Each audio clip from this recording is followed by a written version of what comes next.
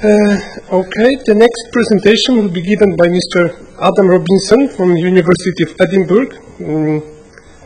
Mr. Robinson is a lecturer in mechanical engineering within the Institute for Energy Systems at the University of Edinburgh.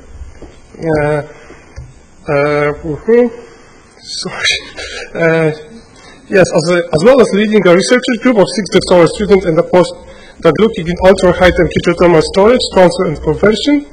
He is currently founding a company to commercialize the technology developed at Edinburgh University, which is energy-free.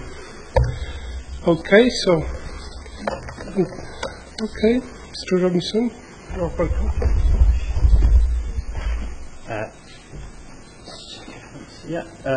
So thank you very much. I'm going to change the presentation to answer some of the questions that you've been asking. So I'll skip through some stuff and give you more information on other stuff to suit what it looks like your appetite is. But generally this presentation starts by sort of advocating why we might be interested in dynamic systems for converting heat to electricity in thermal energy storage systems. So just for those who don't know what heat engines are, and by dynamic systems, I guess we mean systems with moving parts. I guess a lot of people understand heat engines. In most cases, we compress a gas, we then heat the gas, then we extract energy from that expansion, and then use that mechanical engineering energy that we've created to turn a generator. Sorry, I'll stand over here. Turn the generator and create some electricity. And say the sort of gas turbine systems and steam turbine systems I'm going to talk about, I'll explain how they work later.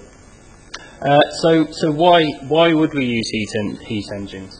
I mean the main reasons why we'd be interested in heat engines are a kind of history. I mean, they're really very well understood. The first heat engines were developed in ancient times.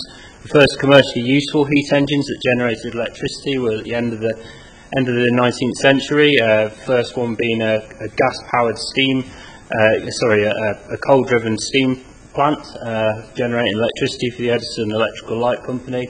So we've been doing this for a long, long time. And what that means is that we understand heat engines very, very well. And because of that, they've become very reliable because we've spent over 100 years developing them and understanding them.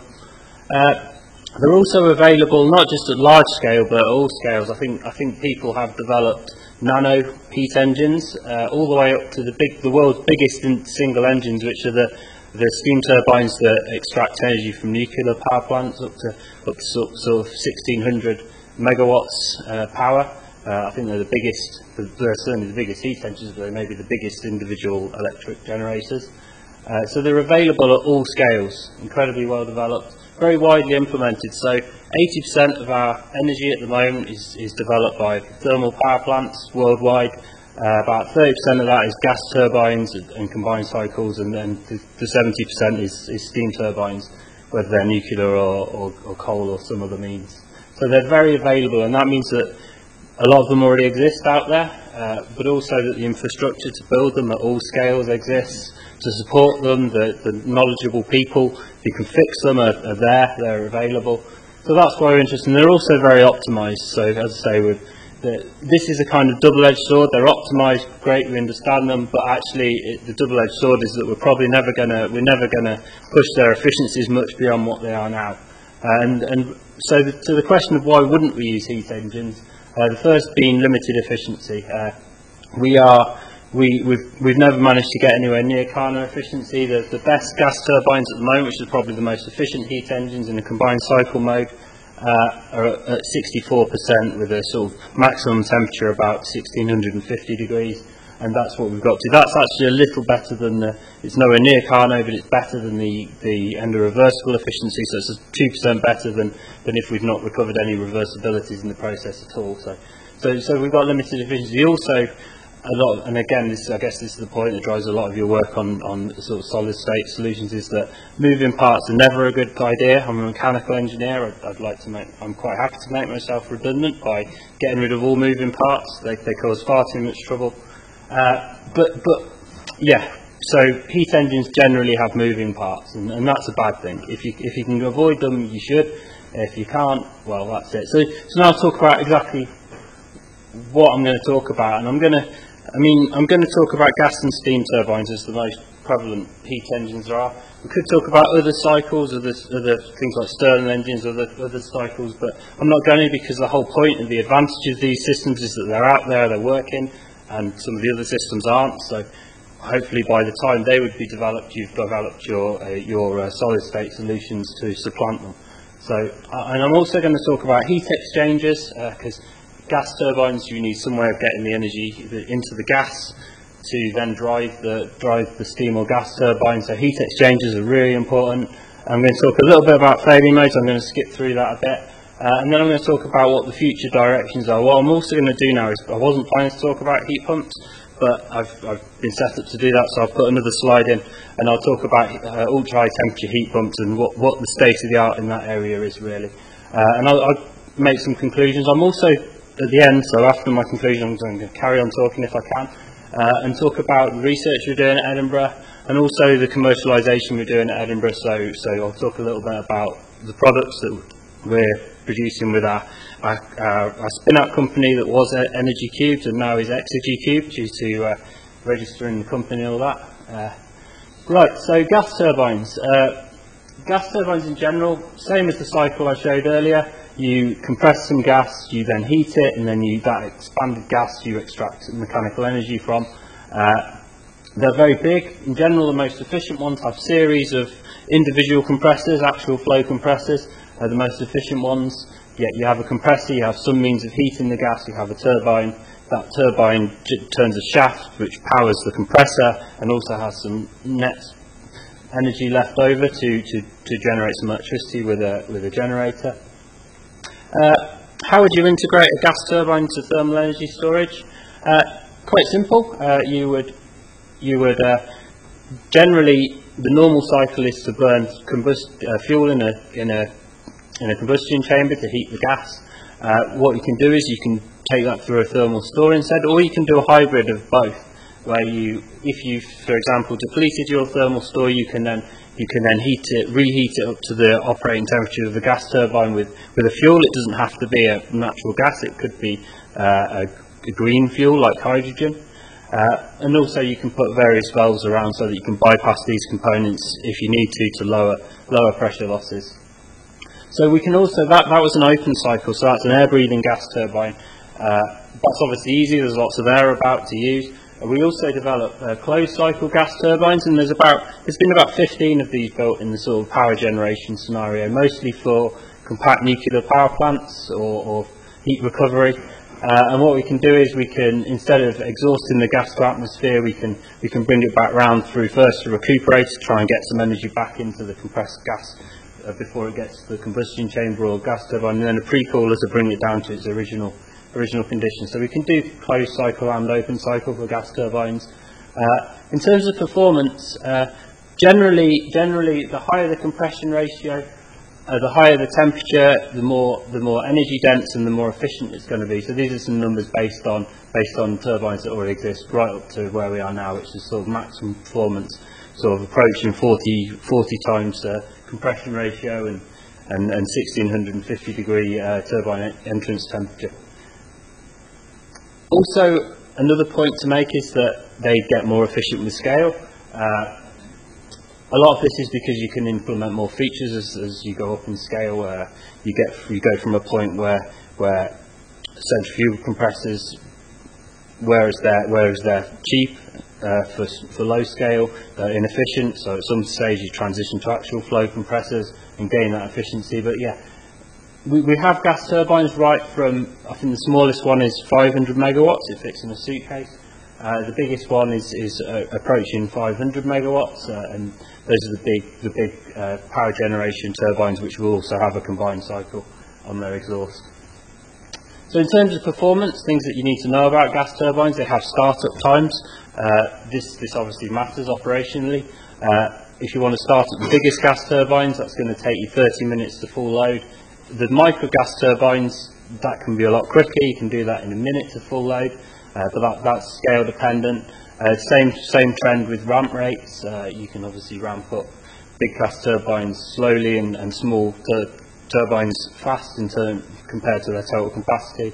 And you also part load operations is an issue. You can't run these below a certain point. There's a certain point where the amount of energy that you're generating to turn your turbine is less than the amount that you need to drive your compressor, and it's no longer self-sustaining. Generally, power plants are limited to about 40% as their minimum operation based on their capacity. This is a lot to do with emissions regulations as well, and the self-sustaining speeds are probably down to about 33%. So that's the kind of minimum operation you can get from a heat engine. And also frequent cycling, which is what you want to do if you're trying to load follow to back up renewable energy, or if you're going to turn this into an energy storage system. It can significantly reduce the lifetime of the components in the gas turbine. So again, they're not ideal for frequent cycling. Right, you can also improve the efficiency of your gas turbine by having advanced cycles, so you can put in things in like intercoolers in your compressor, so you split your compressor up into multiple stages and then cool between them. In the context of thermal storage, you could probably use some of that as low temperature waste heat or a low temperature thermal store. That heat could be somewhere between 150 and 300 degrees. We can also do the similar things in the exhaust, where we can split the turbine and then do reheat stages and to improve the efficiency and the power output of the engine. And that can also be storage integrated in our context. And again, we can recuperate on the exhaust as well to get some more energy back out of this. So yeah, and the other alternative, as people have suggested earlier, if you've got a high temperature enough exhaust, it might be worth putting that through another type of heat engine, a steam turbine, to recover some energy. And then that's where I'm getting to now. So the other steam turbines, they don't generally operate at what you describe as ultra high temperatures. They're sort of the best steam turbine at the moment is operating at about 620 degrees C, about 300 bar pressure. Obviously, that's not going to directly integrate with the thermal storage system, but it's always easy to make things colder through dilution or through control and heat transfer. So it might be that a steam turbine is a reasonable extraction cycle for an ultra-high temperature store in certain contexts. Again, they're very similar. Their efficiency scales with plant output. So right up to these biggest plants you're getting up to sort of 46% efficient. And the reason for that again is because you can put more features in, you can put more reheat cycles in the turbine and things like that, and other features like cooling your turbine blades with water to generate steam to redrive the process. And the bigger you get, the more of that you can do. So how would you integrate a steam turbine? One of the neat ways of doing this is just to use what we call a heat recovery steam generator. At the moment, we use these to turn the exhaust of a gas turbine into steam to drive a steam turbine. They're multi-stage processes where you have a series of heat exchangers. Gas goes in here from the exhaust and eventually gets cooled down as it goes through these heat exchangers, which raise steam. That's the cycle diagram. The cycle diagram looks really complicated, but actually integrating a thermal store into this is really easy. All you need to do is blow air through your thermal store heat exchangers and then blow that through this heat recovery steam generator, which exists already, and that's how you can generate electricity. I think this is probably what Siemens are doing on their UHTES technology, although they haven't published that. So yeah, storage integration is really easy. You could also integrate your storage directly into your heat exchanger to raise the stream directly into your thermal store, but that's probably not a good idea. You're probably going to be limited to 620 degrees, so it's not really an option for ultra high temperature operation. And you can also again use this as a bottoming cycle for a gas turbine. So there are some great advantages. If you're planning to put a heat engine with a thermal store, you've got multiple advantages which will improve the efficiency of the heat engine, but possibly improve the utility of the storage system as well. This is a concentric storage system where you put concentric masses of thermal masses outside of your main high temperature thermal mass, mostly to capture energy that's going to be lost through thermal losses. And you can use those thermal masses at different temperatures to improve the efficiency of different bits of your process. So you can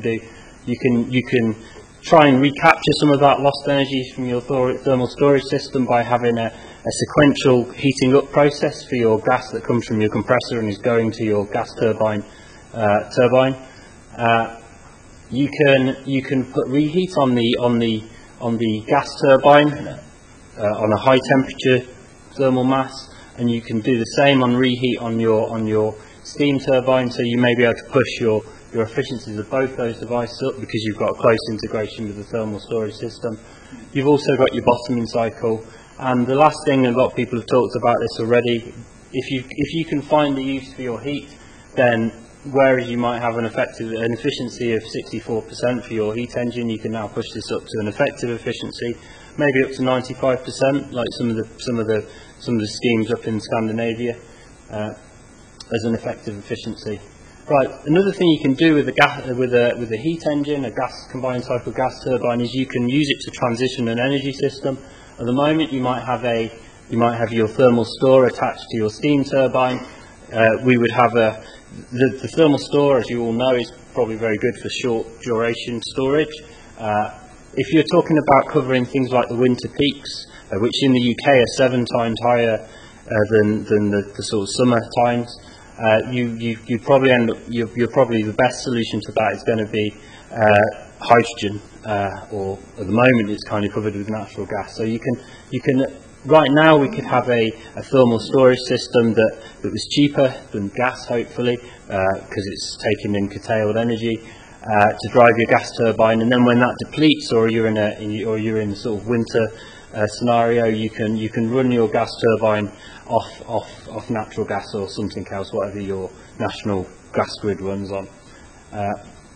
You could then start to use, as you've got more renewables on the grid, you can utilise your thermal store more and more to take in more and more energy, have bigger thermal stores, still occasionally backed up with natural gas or something like that. And then eventually the sort of future energy system, you've still got the same component in the middle, the combined cycle gas turbine, but now you've closely integrated a hydrogen electrolyser to it, using the waste heat from the storage and the heat engine to get a more efficient electrolysis process.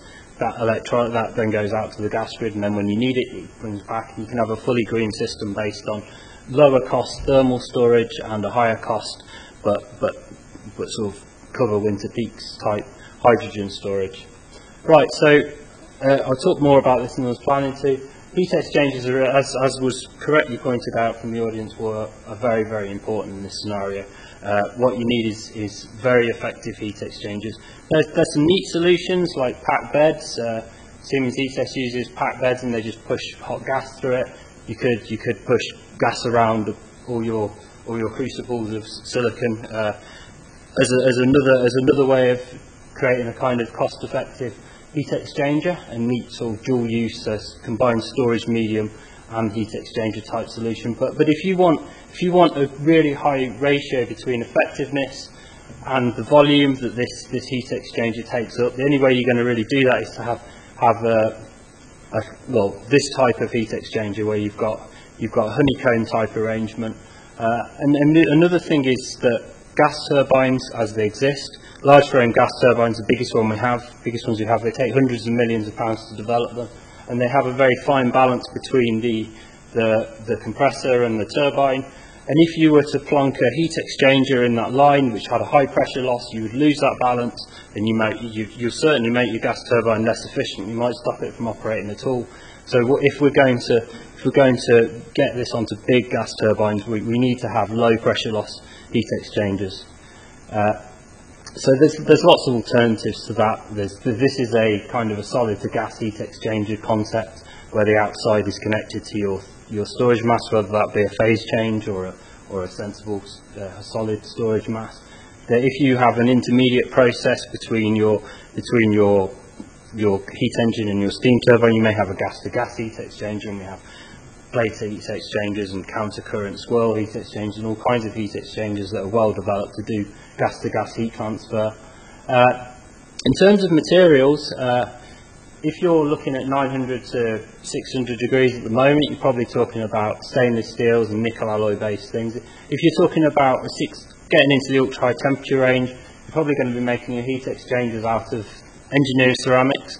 meaning ceramics that we can currently process at a decent scale, so things like silicon nitride and aluminium oxide. Looking into the future, the first attempts at what the ceramic people describe as ultra-high temperature ceramics, their definition is melting point above 3,000 degrees. They're looking at sort of these rare materials at the moment that we've just started to be able to process them, but they may allow us to push our storage temperature up to 2,500. Looking further into the future, we might be able to use carbon-based heat exchangers, and we've got useful engineering performance out of carbon composites at the moment at sort of 3,500 degrees maximum. Pretty not particularly loaded systems, things like leading edges on hypersonic aircraft, but there may be a future where we can use them on heat exchangers. In terms of failure mode, the latest industrial gas turbines are sort of limited to 600 to 1615 degrees. Actually, they're using, and the main mechanism of failure, there's lots of, obviously it's a huge engineering system with lots of components, they've all got a failure mode, but the ones that are particularly at the cutting edge of material science are things like the turbine blades, which generally fail by creep, which is sort of slow deformation over time, which is related to stress and temperature. So high temperature and high stress, which is what you get when you're spinning one of these things around at 15,000 RPM in a gas that's 1650 degrees, you are going to probably see creep failure. The allowable metal temperatures in this application at these load rates is sort of 850 to 900 degrees. Obviously some doesn't add up here, you've got 1600 degree gas temperature, so the only way we currently make this work is that the only way we make this safe is by having internal cooling, so you turn the blade into a heat exchanger and get the heat out of it that way. We have thermal barrier gas films that come out of these holes you see in the surface. We also have thermal barrier coats where we put ceramic onto the surface to lower the heat transfer from the system. So we're having to do some pretty complex things to get these to work at these temperatures. And it's similar to the latest steam turbines. They're limited to 620 degrees. You can't cool a steam turbine heat exchanger, that would be counterproductive. The big problem they have is that they're also dealing with high pressure, which is why the temperature is limited so much. And again, creep in superheaters is a key mode, and stress corrosion cracking in steam turbines, which are seeing the steam is quite corrosive and can do various damage in various ways to the components it's in contact with at high temperature. So I'm going to skip through this quick. It's kind of a case study for an ultra-high temperature heat exchanger. And again, as I say, the sort of heat exchangers we're interested in developing are ones that have very good volume to surface area ratios. The bottleneck tends to be not between the outside surface and the storage medium. The bottleneck is between getting the energy from the solid into the gas. So this is the type of systems we're interested in going forwards. And creep, as I say, it's the slow continuous deformation. It may have a lower threshold. It might be that we can design a system that would last forever. There's certainly a point on the creep tables that say if we have below a certain stress and at a certain temperature range we might have a threshold value. Actually, this is not ever been proven. This is something that needs to be researched. But it might be that we can make a heat exchanger that lasts forever, which is good, because one of our key advantages as a collective is that we've got much better life than lithium ion and electrochemistry, so why not try and make all the components so that they last for 25 to 100 years or forever. That's a very good selling point of these technologies. And yeah, we've done some modelling that shows that you can get a silicon carbide heat exchanger in this context to last for more than 25 years at the sort of conditions you'll see for the highest temperature gas turbines. Oxidation is an issue for failure. Again, we've done some modelling which shows that you could build a silicon carbide heat exchanger, and it would be within the passive oxidation regime, where it forms a protective film with an air working fluid, and it would again last for a really long time. If you were to push the temperature higher or push the oxygen concentration higher, you might go into the sort of aggressive corrosion regime. And the other thing you need to consider, so we've shown that it's fine to push gas through these at ultra high temperatures, but actually the outside surface, if we were to use silicon carbide with molten aluminium, there would be active aggressive chemical damage there. So you need to really think about your combinations of materials. So if you were stuck with molten aluminium, you might go for an aluminium oxide heat exchanger. If you've got silicon, you might be okay with a silicon carbide heat exchanger. Yeah. So other failure modes, thermal shock. We've tested thermal shock and shown that we can sustain in silicon carbide heat exchanger with this geometry. We can sustain a 100-degree kind of non-dimensionalized pressure difference, temperature difference, and we're only actually going to see in this operation we're only going to see a 2-degree temperature difference in the walls of the heat exchanger, and so that's not. Although it's something we should be aware of, it probably would work in this case study. Fracture is, again, not an issue. Silicon carbide is very, very strong. To fail under self-weight, which is pretty much the main loading for these types of heat exchangers, aerodynamic loading is low because you've already reduced the flow velocities to a point where you don't get high pressure losses. So your main failure modes are based on self-weight loading, and actually you'd need a crack of 140 meters in a structure this large to get failure from fracture. So that's not an issue either. So talking into future directions, so next generation gas turbines predicted to be up to 1700 degrees C. Next generation steam turbines up to 720. We might see efficiency go up for combined cycles up to sort of 67%. We might see steam type cycle efficiencies going up to just above 50% in the next generation, and generations of these devices takes decades. So yeah, you're only ever going to see incremental increases in these technologies, so they're very well developed. Developments in ceramics at the moment might cause a step change in terms of performance. But in conclusion, why do we care about heat engines? Again, because they're understood, they're reliable, and they're available, and we've got lots of them in operation already. We can improve the efficiency by close integration with a thermal store, and also if you can find a use for your heat, then the effective efficiency, as you've seen earlier, pushes right up and becomes competitive with other energy storage technologies. So I wasn't going to talk about heat pumps, but I am now. So one thing we can do, and I've always thought of this in the context of trying to lower thermal losses in a sort of concentric multi-stage thermal store. We can actually pump heat up to higher temperatures. You probably all know hopefully about coefficient of performance, where sort of household heat pump systems are seeing coefficient of performance up to 4, so they're 4 times better than just using electricity with resistance heating.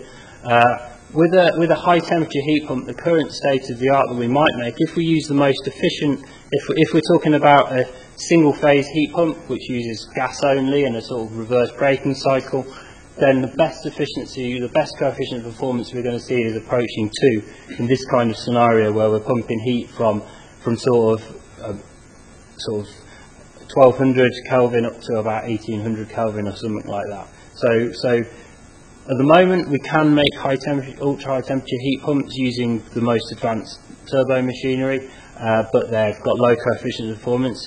Hopefully someone will do some research and come up with a way of having multi-phase ultra high temperature heat pumps, and then we might see better COPs, which might make some of the things Alejandro talked about more feasible.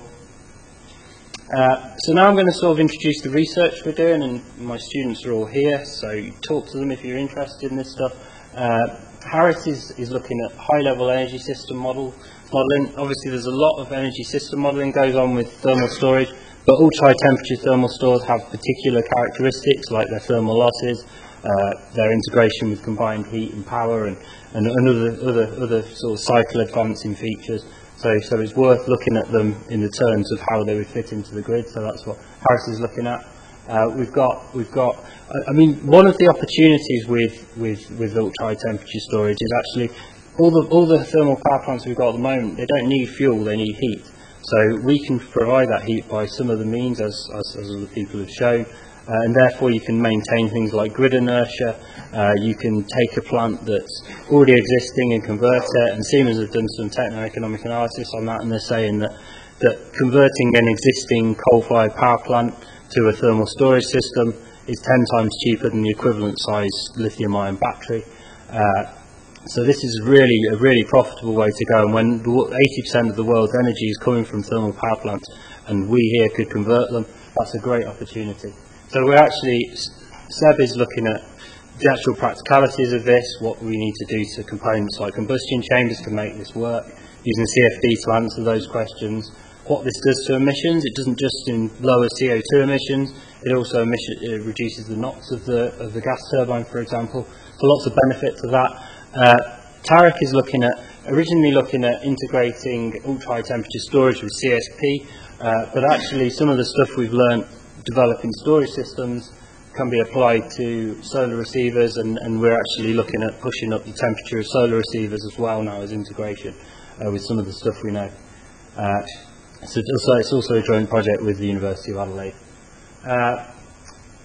Thibaut is interested in heat transfer and insulation structures, and as someone pointed out earlier, these tend to be radiation dominated, and there's a lack of good modelling techniques when you've got radiation dominated systems. So that's what Thibaut's developing. Aldo is looking at heat exchangers, the sort of high performance, high effectiveness, low volume heat exchangers that we need for future UHTES systems if they're going to be integrated with heat engines. Just looking at models to optimise those.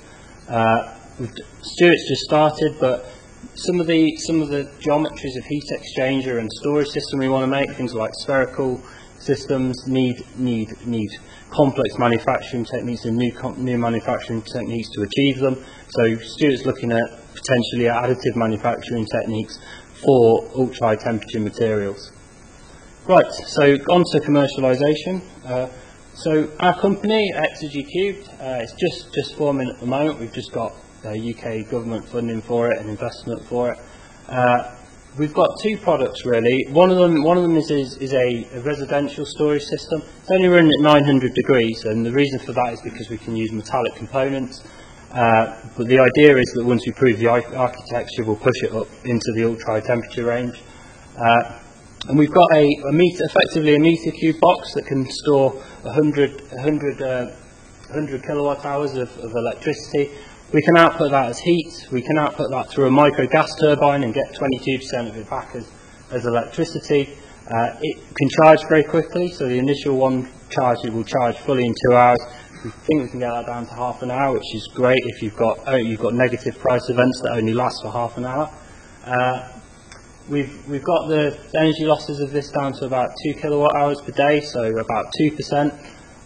And the advantage this system has is that if it's depleted or if the electricity grid goes down, we can run this whole thing off natural gas, and then that will provide a backup. So it's good for weak grid scenarios. It adds resilience to the grid to have these systems. Obviously, the point of a small-scale system is you can put it next to a place where you've definitely got a use for the heat, someone's household, which tend to be 80% heat, about 10% hot water, and about 10% electricity overall.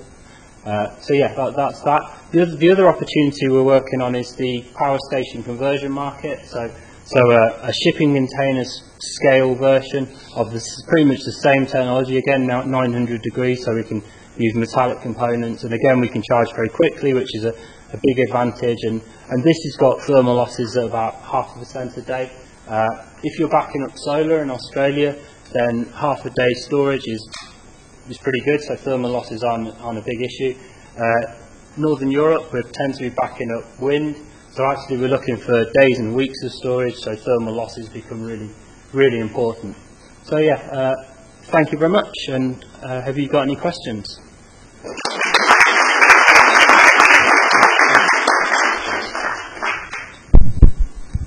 Thank you very much for a nice presentation, but I'm afraid that we don't have much time for questions, so just maybe 1 or 2 questions maximum, okay?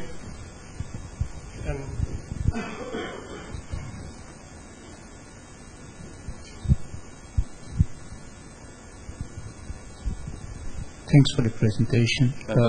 I have two questions I think I'll use all the time. Yeah. The first one you mentioned about heat exchangers and efficiency. Yeah. Have you analyzed the internal surface roughness against efficiency?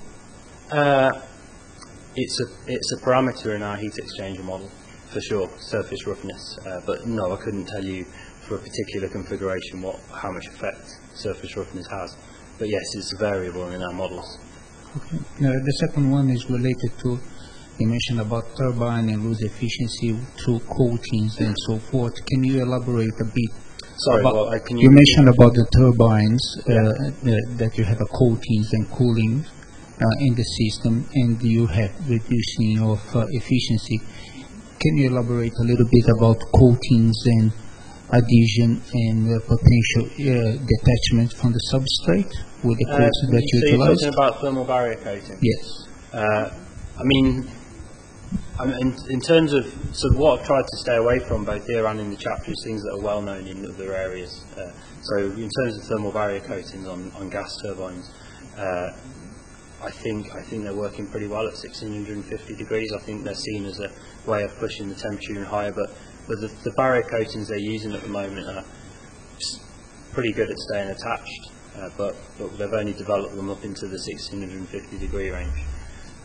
But again, I can't give you a detail. I'm not an expert on thermal barrier coatings, and also I'm a user of gas turbines rather than a developer of them. So I know what they can do, but not, and know in some ways how they do it, but not what the next step is and what it looks like. But maybe we can have a chat about that afterwards. Thank you. Thank you very much. Any other questions?